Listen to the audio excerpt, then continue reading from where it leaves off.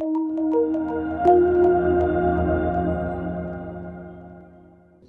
the USM initiative started in 2013 as a grassroots initiative. We have converted 66 courses across the state to OER over the last 4 years and saving in total about $3 million for students, but we're just scratching the surface. Those open educational resources have been digitized and are no longer confined to textbook or a physical format.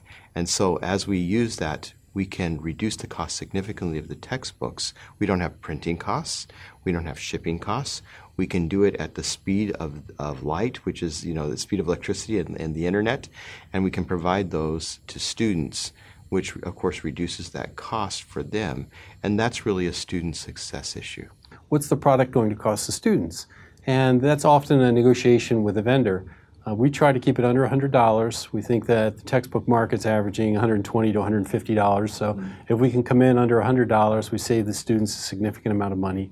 And oftentimes we can even get as low as $50. One of the biggest advantages to working with OER is the student access piece.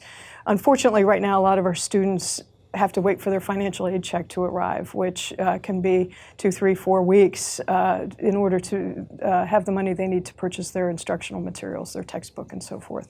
So when we're able, through OER, to make instructional materials available on the first day of class, that's a huge advantage right off the bat and allows our students to help them be more successful in their courses. The use of open educational resources, that's just a strong trend that's going to, as we have more openness in societies, that's going to have the opening of the glasnost, right? The opening of education across and the access to those things. That's going to be a deeper trend. So I try to look at the deeper trends. We did spend a lot of time on a couple of introductory courses where we had to take all of that OER material and integrate it into the adaptive system. I like that a lot because it gives the faculty members the opportunity to do what they want to do.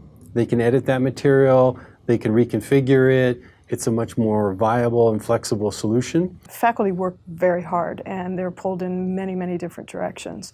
When we add to their loads by suggesting that they're now going to have to take a textbook or what they had been using that was prepackaged, had all the PowerPoints, had the assessments, allowed them to pretty much, follow along through the table of contents, and now suggests that they need to recreate that themselves, it can be a daunting thought, a daunting task.